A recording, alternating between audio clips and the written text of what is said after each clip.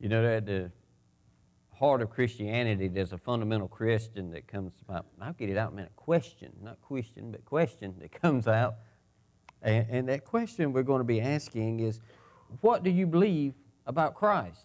You see, so many people are still struggling with that question today, and maybe even those who sit in our churches from day to day. We're still struggling with who it is that we believe Christ is and what He does.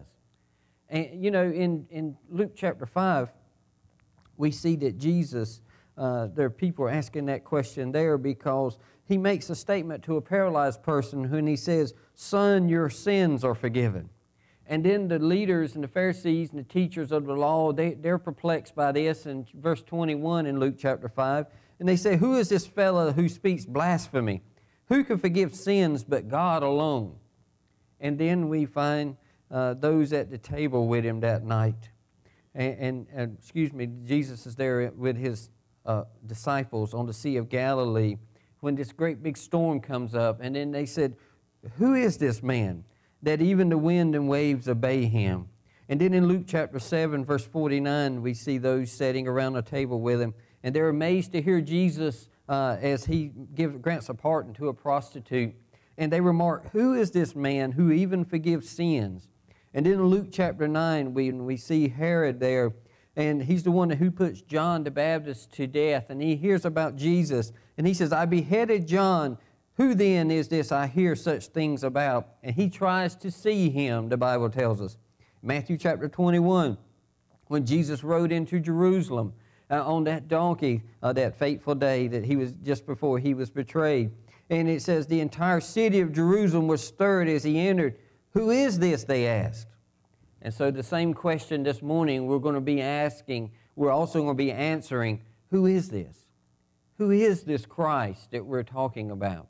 And so you can look with me in John chapter 8 this morning if you like and follow around with us, because Jesus here in this passage, He is going to tell us that He is I am, the same word that God used for Himself in the Old Testament. Now, we understand Jesus in His writings, not in His writings, but in His sayings that were recorded, where Jesus records that He is the way and the truth and the life. We find out that He's the resurrection. He calls Himself the door. We find that He's the good shepherd. But here He's going to make a statement that's really going to draw right into who He really is. And so let's consider this morning Jesus' claim to the title, I am. Listen to what it says. The Jews answered Him, "Aren't we right in saying that you are Samaritan and demon-possessed?" "I'm not possessed by a demon," Jesus says, "but I honor my Father, and you dishonor me. I'm not seeking glory for myself, but there is one who seeks it, and He is the judge. I tell you the truth, if anyone keeps my words, he will never see death." At this, the Jews exclaimed, "Now we know that you are demon-possessed. Abraham died, and so did the prophets, yet you say that if anyone keeps your word, he will never taste death. Are you greater than our father Abraham? He died, and so did the prophets. Who do you think you are?" And Jesus replied, "If I glorify myself, my glory means nothing. My Father, whom you claim as your God, is the one who glorifies me. Though you do not know Him, I know Him. If I said I did not, I would be a liar like you. But I do know Him and keep His word. Your father Abraham rejoiced at the thought of seeing my day. He saw it and was glad. You are not yet 50 years old," the Jews said to Him, "and you've seen Abraham? I tell you the truth," Jesus said, "before Abraham was born, I am." And at this, they picked up stones to stone Him. But Jesus hid Himself, slipping away from the temple grounds. Just in this passage this morning, as Jesus makes this claim about being I am, I want us to just look at three things. And the first thing is this morning, when Jesus says I am, He's saying He is equal with God. He's equal with God. Remember, the name I am goes all the way back to Exodus chapter 3, verse 14, when God confronts Moses in this burning bush that would not burn up. And God is saying, I want you to lead the Israelites, and I want you to go and take them out of the bondage that they're in Egypt. and I want you to lead them to the land that I'm going to promise them. And you can imagine Moses, he's getting near, by this time, about 80 years old, and he's like, who am I that's going to go? Would they even listen to me? And above all that, you're just saying, God said, and who are they going to believe sent me? And so what am I supposed to tell them? And so then God tells them in verse 14, I am who I am. This is what you are to say to the Israelites. I am have sent me to you. And then God went on to say to Moses to tell them this. He says, say to the Israelites, the Lord, the God of your fathers, the God of Abraham, the God of Isaac, the God of Jacob, has sent me to you. This is my name forever, the name by which I am to be remembered from generation to generation. And so the name I am, when you think about it, if you ever see it written, it is the same word, Yahweh or Jehovah. If you ever look in your Bibles and you're reading and you see the word Lord in all capital letters, it's that Hebrew word that's being translated Yahweh or Jehovah. So when Jesus says I am, he is saying what? I am God. I am Yahweh. I am Jehovah. And so many words maybe God is saying back from this Exodus passage. He's saying, tell them to God who's always been and always will be, said it. Tell them to God that has all authority over everything and is everlasting and eternal, said it. Tell them to God that did not change and will never change, said it. But just tell them that I said it. And so finally Moses agrees and goes back. And so it is with this statement that Jesus makes, it's the reason the Jews want to stone him in verse 59 of this passage in John chapter 8. And so they would think it to be, just unthinkable that someone would even say something like that. They knew that they had been commanded by God that anyone who blasphemes the name of the Lord must be put to death. The entire assembly, God says in Leviticus chapter 24, must stone him. Whether an alien or a native born, when he blasphemes the name, he must be put to death. And so in their eyes and in their mind, Jesus has made a statement that's blaspheming God. Here's a mere man, they're thinking, that is saying that he is God or he's equal with God, or, and that cannot be so. But Jesus makes a few statements here later on. After they've decided they want to pick up stones to take the Savior's life, he comes back later on and early on in John chapter 5, verse 18, he says this. He said, he was even calling God his own Father. That was another reason they wanted to kill him, making himself equal with God. And so there's no doubt now that the Jewish leaders know who Jesus is trying to say he is, and they won't have anything to do with it. The Bible plainly teaches that Jesus is equal to the Father in every conceivable way, yet he's God in the flesh. That's the reason Jesus then can come back in Philippians chapter 2 as Paul is writing about him in verse 6. And Paul says concerning him, who being in very nature God, did not consider equality with God something to be grasped. And if you look in the original language, when you see the word where it's translated grasped or clinged, it means something that you've already owned. It's a possession of yours. And so he wasn't trying to grasp at something that wasn't his, but he said he didn't try to even hold on to what he did have, but he let it go for a short time so that he could come and be a redeemer for you and I.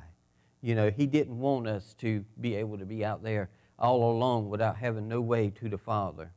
And so he relinquished his period in heaven for a short period of time and his throne. And he says, I'll go down there and I will do whatever's necessary to bring them to you. And so does that make him any less than the Father? No. He's just as much equal to the Father as anything.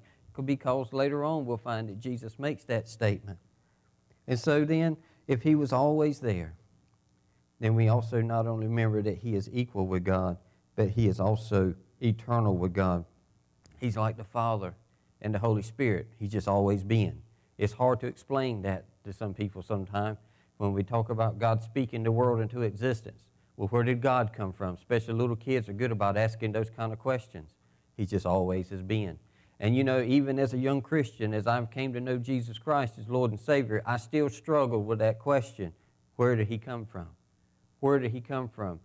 how do I know that he wasn't created? Because you know what? I'm created. I'm a created being, and so I had a beginning. God had to have a beginning. And so sometimes the doubts in my mind would flourish and grow. But let me tell you something. As you grow and mature as Christians, you begin to realize he's just always been. And those doubts in him always existing begin to fade away. And so here we find Jesus explaining that he has always been eternal. And this is the controversy with the Jews. Jesus asserts, I tell you the truth, if anyone keeps my words, he will never see death. And then look in verse 52 and 53, what they end up saying to him. It's just too much for him to handle. And he says, at this the Jews exclaimed, now we know that you're demon-possessed. Abraham died, and so did the prophets. Yet you say that if anyone keeps your word, he will never taste death. Are you greater than our father Abraham? He died, and so did the prophets. And then they always ask this important question. Who do you think you are? And I can hear the sarcasm and the cynicism in their voice. Who do you think you are? And maybe at some point in your life, as you try to share your authority in a particular subject or on whatever the case may be, maybe it's when you were rearing your children and there comes a point in their life and you're trying to help them and you're telling them what goes on. I know I experienced it right on, today, and it'll probably continue on. But I always get that thing. If they don't come out and say it in so many words, they're trying to assert the question, who do you think you are? We all are almost to the point sometimes where you don't know nothing. Things has changed since you were coming along. You don't understand what I'm going through. You don't understand this. You don't know about what's happening here. Oh, but you do know because you've been there. The circumstances may be a little different, but the principle behind it is the same. And these people are asking Jesus in so many words, who do you think you are? And Jesus replied, your father Abraham rejoiced at the thought of seeing my day. He saw it and was glad. The Jews became even more perplexed. Verse 57 says, you are not yet 50 years old. And you've seen Abraham? You've got to be kidding. And then verse 58, Jesus says, I tell you the truth. Before Abraham was born, I am. He didn't say before Abraham was, I was. But he said before Abraham was born, I am. And this goes right on back to John chapter 1, verse 1, where the scriptures tell us, in the beginning was the Word, and the Word was with God, and the Word was God. In other words, just from the beginning, I am. That's the statement he's making. In Colossians chapter 2, verse 9, Paul claims concerning Jesus, for in Christ all the fullness of the deity has been made known in bodily form, or it lives in bodily form. Jesus himself claimed preexistence with God with absolute clarity. He didn't back down. In John chapter 6, verse 38, for I have come down from heaven not to do my will, but the will of him who sent me. So he lets you know where he came from. In John chapter 8, he says this, you are from below, I am from above. You are of this world, I'm not. Quite simple. So you can do what you want to do here, but it's not a thing you can do there. That's basically what he tells Pilate when he's standing before him as he's getting ready to condemn him. You would have any authority whatsoever unless God give it to you. You only got some reign around here. That's all you got. God only gives you what he will let you have. And if he didn't want you to have it, you wouldn't take it. In John chapter 10, Jesus makes this statement, I and the Father are one. I and the Father are one. That's cut and dry. People sometimes say, well, I believe in God, but I don't know about this Jesus stuff. You can send them to John chapter 10, verse 30. What do you do about this statement? Because Jesus himself asserts that he and God are the same person. During his high priestly prayer, he petitions the Father in John 17, and now, Father, glorify me in your presence with the glory I had with you before the world began. He's not talking about what's happening now. And God bless me because I'm getting ready to go to the cross, and God bless me. No, he's not talking about, he said, God bless me just like you did before we ever created the world, when we were there together. Glorify me that way in all the creation of everything. And so I've stressed a whole lot about this point of him being eternal with God. You know, and I just I wanted to help you understand that, because if he didn't exist, then the rest of the Bible means nothing to you. It means nothing to me. If Jesus can't make the claim that I am the follower of one, if I've been eternal from the beginning, then look, Jesus' death, burial, and resurrection, and it means nothing. The rest of the Bible means nothing. You don't have to worry about a thing because it was all a lie. But the truth of the matter is that what Jesus claims is real. And if we accept what he says is real, if he is Yahweh, if he is Jehovah God, if he is the great I am, then he's been eternal. And as a result of him being eternal, he'll always be eternal. And since we can trust him in that, then we know we can always follow him, and we get to look forward to that time. So then now we can trust in his death and his burial and his resurrection. Because if he wasn't always eternal, then he's just a man like you or I. He's died, he's gone. It was good that he offered himself on behalf of someone else, but you know what? How many people can you call by name that you know that offered himself as a sacrifice for someone else? And everyone can recall who he was. Most of the time they're forgotten, other than by a select few. And yet you can call out the name of Jesus and people know his story. And they know his story because he's always been eternal and he was equal with God. And so as a result of that, then, if we understand the great I am, Jesus, was equal with God and he was eternal with God, then we must understand that he is also essential with God. You know, there's some things in life that we find that are essential. You know, I believe today, even as much as gas costs, that a car is essential. You need a way to get around, but you don't need a Rolls Royce. You know, shelter is essential. But look, friends, I don't need a mansion and you don't either. You just need something to provide for your needs and be covered and out of the weather and things like that.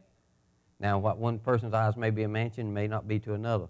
But the thing about it is, we just need the basic essentials in life, and God always provides our needs. You know, we need bread and water to survive. We can't live without it. We don't need filet mignon. You know, I don't know the last time I ate one, 20 years ago. You know, I can't afford it, so why try to buy it? You see what I'm getting at? But the various basic things in life I know I have to live and need, I get. And so it is with Christ. You know, there's some things in life that are essential. There's some things in life for you that are going to be essential to your salvation.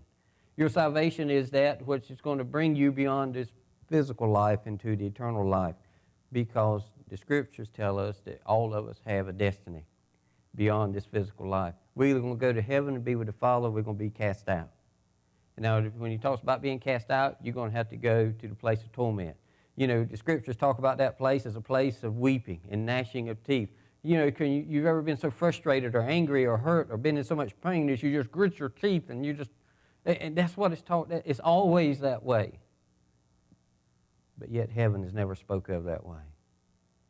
And Jesus is the only way there.